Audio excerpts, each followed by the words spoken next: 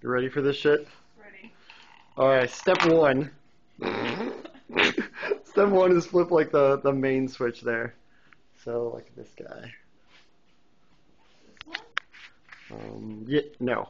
The other metal one. Yeah, that's the main power on switch. Alright, so now you've powered up the device. You can see that the little other light doesn't come on. Power it down and power it up again just to see if the other light will come on with like one switch. Sometimes it does. It's usually better when it's been charging for a while. Yeah. Oh, fuck it. Yeah, fuck it. Anyway, so it's on. Here's your next. There's the bullet pointing forward. So you can feel the magnet. You can use the little pusher. Don't push it in more. So you got to push it in until the end of the bullet is like right there. So look at it from the side. You can see through it. It's like kind of clear plastic. Alright. So there's two switches on the front.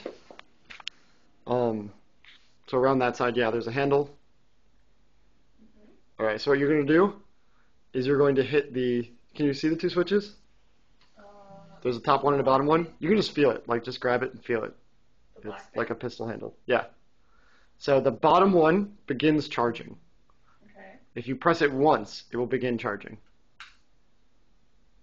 Alright, so now the device is going to be charging for a while. And a good way to tell this, if you come over here, you can see that this display is counting down.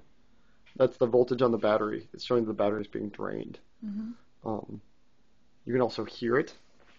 And what you want to do is you want to listen for it to change tone. The second display is supposed to really tell you, but when it changes tone, that means that the charger has decided that it's ready to fire.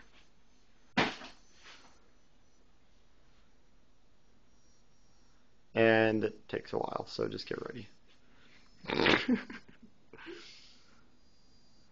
It's getting close. It's there. You want to hit that button again. Same one? Yeah. Okay, now you are ready to fire. And so is it aimed in the right place?